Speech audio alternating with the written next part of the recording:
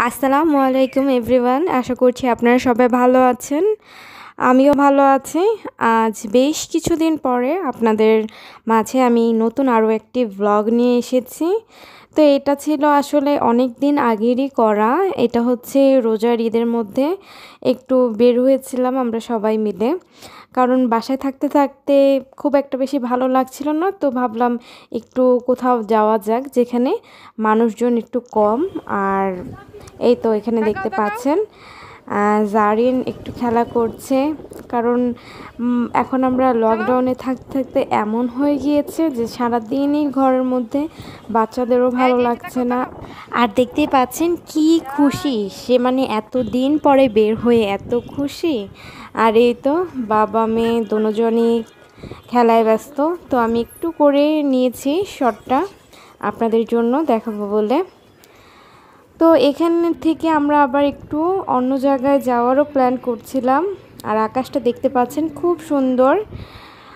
আর এখানের পরিবেশটা আমি বলবো খুবই সুন্দর, কারণ চারোদিক দিয়ে এত বাতাস হচ্ছিল, মানে এত একটা সতেজপূর্ণ প্লেস, আমি বলবো খুবই সুন্দর।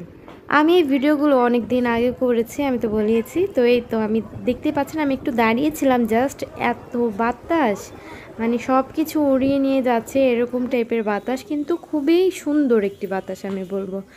তো এখানে আমরা আবার মানে ওইখান থেকে আবার চলে এসেছিলাম। এখন আমরা এখানে এসেছি, এটা হচ্ছে 300 ফিট। তো এই তো চলে এসেছি দেখতে পাচ্ছেন। আর এই জায়গাটার মধ্যে আমরা বসবো ভাবতেছিলাম, কারণ এত সুন্দর নাইস একটি পরিবেশ। তো চলুন আমরা দেখে নেই।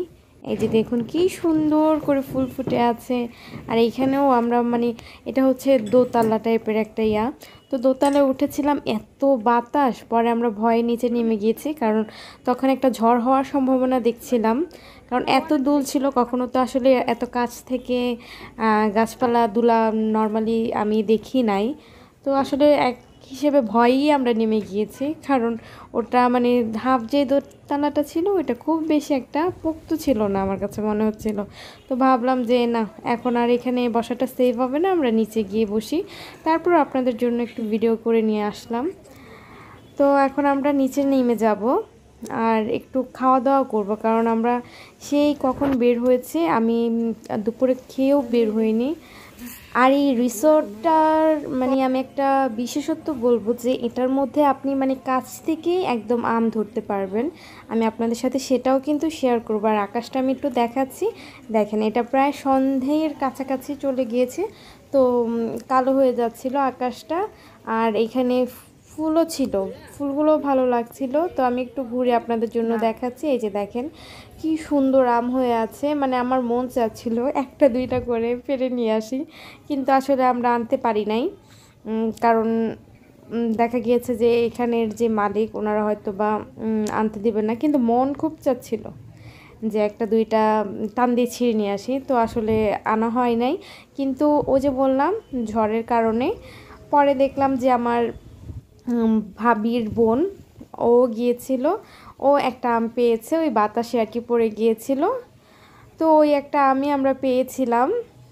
যাক, আসলে সামনাসামনি আম গাছ দেখা বা আম পেড়ে খাওয়াটাও কিন্তু একটা মজার বিষয়। আসলে আমার কাছে এটা খুবই একটা নতুন একটা বিষয়, কারণ আমাদের ঢাকায় দেখা গিয়েছে খুব একটা বেশি এরকম টাইপের আম গাছও দেখা যায় না, কারণ আম গাছগুলো কিন্তু অনেক বড় হয়। আর আম দেখা যায় কিন্তু আসলে পারা যায় না, আর এগুলো দেখা যায় চাইলে পারতেও পারবে এরকম একটা। তো এখানে আমরা একটু কিছু খাবার অর্ডার দিয়েছিলাম, কারণ আমরা সবাই বেশ ক্ষুধার্ত হয়েছিলাম এর নাম। তো এই তো আমরা খেয়ে নিলাম। খাওয়ার পর ভাবলাম আপনাদের জন্য একটু ওই রিসোর্টটার পাশে একটি কি বলো এটাকে, পুকুর পুকুর না লেক টাইপের কিছু একটা ছিল, তো ওইটা আমি ভিডিও করে নিয়েছি, কিন্তু ওটা অন্ধকারে দেখা যাচ্ছে না। তো এই যে দেখতে পাচ্ছেন এখানে কিন্তু আরও বেশ কিছু আম, পুরো রিসোর্টটার মধ্যেই আম গাছ লাগানো আর আম, আমে ভরপুর। আর আমরা যেই আমের জুসটা খেয়েছি ওটা এই সব গাছ থেকে নিয়ে ওরা আর কি সরাসরি বানায়, ওটা ওই যে বোতলের ফুটিকা বা এইসব টাইপের কিছু না, ওরা বানিয়ে তারপরে দেয়, কিন্তু টেস্ট আমি খুব বেশি একটা ভালো পাইনি।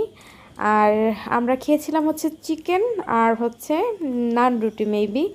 তো ওইটা খুব ভালো ছিল, কিন্তু আমার জুসটা খুব একটা বেশি ভালো লাগেনি। কারণ ওই যে বোতলের জুসগুলো কিন্তু এমনি অনেক মজা হয়, ওইটার তুলনায় এমনি করে জুস যে বানিয়ে দিয়েছে ওরা ওটা খুব একটা বেশি মজা না। তো এই তো দেখতে পাচ্ছেন আমাদের খাওয়া দাওয়া শেষ, এখন আমি ঘুরতেছি, আপনাদের জন্য একটু ভিডিও করতেছি। আর এই তো এই যে আমরা উপরে বসেছিলাম, ওইখানে সিঁড়ি দেয়া। আর আমি বলবো বেশ সুন্দর, রিসোর্টটাও খুব সুন্দর, জায়গাটাও খুব সুন্দর। এই যে দেখতে পাচ্ছেন এটা হচ্ছে প্রবেশপথ। তো ভাবলাম আপনাদের জন্য আরও একটু ভিডিও করে নিই। মানে এটা হচ্ছে মাঝখানের রাস্তা দিয়ে আপনারা যখন ঢুকবেন তখন এই চারপাশে দেখবেন গাছপালা আর গাছপালা, মানে খুব সুন্দর আমি বলবো পরিবেশটা, কারণ সচরাচর এমন প্রাকৃতিক পরিবেশ পাওয়া যায় না। আর রিসোর্ট টাইপের তো আমার কাছে এই জন্যই ভালো লাগছে। তো এখানে দেখতে পাচ্ছি যে খাবারগুলো চলে এসছে, কিন্তু আমি একটু আগে তো বললাম যে খাওয়ান খাইয়ে লেছি। তো আচ্ছা, ভুলে মনে হয় এটা ভিতরে ঢুকে গেছে, আপনারা কিছু মনে করেন না। এখন এইখান দিয়েই ধরেন আবার শুরু করে দিছি। তো আমি মনে করছি এই ভিডিও আমি আর করি নাই কেউ, তো এখন এখান থেকেই দেখেন। আচ্ছা, তো আমি আপনাদের সাথে একটু মজা করলাম। আর আমি এই যতটুকুই আমাদের দেশি ভাষায় বলেছি ওটাই দেখি আমি শুনি কেমন শোনা যায়, যদি একটু ভালো শোনা যায় তাহলে আর কাটবো না। তো এই তো খাওয়া দাওয়া শেষে তারপর চলে আসলাম, এখন আমরা বাসার উদ্দেশ্যে রওনা দিয়ে দিয়েছি। এই যে দেখেন প্রাকৃতিক পরিবেশ, আমি একটু যাওয়ার পথেও ভাবলাম আপনাদের জন্য একটু কিছু ভিডিও করে নিয়ে যাই। কিন্তু দুঃখের বিষয় হলো এই যে আমরা যখন আসতেছিলাম তখন মাঝপথে একজনের হুন্ডা, মানে দুইজন না তিনজন হুন্ডা চালিয়ে যাচ্ছিল, মনে হচ্ছিলো যে বন্ধু। তো ওটা আমি তখন আবার ফেসবুকে লাইভ হয়েছিলাম আমার আইডি থেকে, তখন আর কি ওটা রেকর্ড হয়েছে, কিন্তু ওটা আমি ভিডিও করিনি। তো পড়ে গিয়েছিল, খুব মর্মান্তিকভাবে পড়ে গিয়েছিল। আমি আসলে বুঝি নাই যে এটা রেকর্ড হয়ে গিয়েছে। পরের দিন আমি আবার যখন ফেসবুক লাইভটা দেখছিলাম তখন আবার বুঝতে পারলাম যে না, আসলে ভালো করেই পড়েছিল ছেলেটা, বেশ ব্যথাও লেগেছে, কিন্তু ওরকম মানে আহত হয়নি, যে আছে না গুরুতর আহত না, কিন্তু বেশ ভালো ব্যথাই পেয়েছে। তো যাই হোক, তারপরে আল্লাহর নাম নিয়ে আমরা আমাদের বাসার উদ্দেশ্যে রওনা দিয়ে দিয়েছি। তো এইসব রাস্তাঘাটে দেখলে আসলে ভয়ই করে, আর আমি পার্সোনালি অনেক বেশি ভয় পাই এইসব জিনিস। আর আমি খুব একটা বেশি বাহিরে বের হওয়াটাও পছন্দ করি না। আর যতটুকু বের হই ওই দেখা গিয়েছে আমার ভাইয়ের বোর জন্যই বের হওয়া হয়, কারণ সে অনেক জোর করে। তো এই তো এখন আমরা যাচ্ছি, দেখেন এখন বৃষ্টি শুরু হয়ে গিয়েছে। তো এই তো আপনাদের জন্য একটু বৃষ্টির পানিও রেকর্ড করে ফেললাম, আর কথা বলতে বলতে শেষ পর্যায়ে চলে এসেছি। আপনারা সবাই ভালো থাকবেন, সুস্থ থাকবেন, আল্লাহ হাফেজ।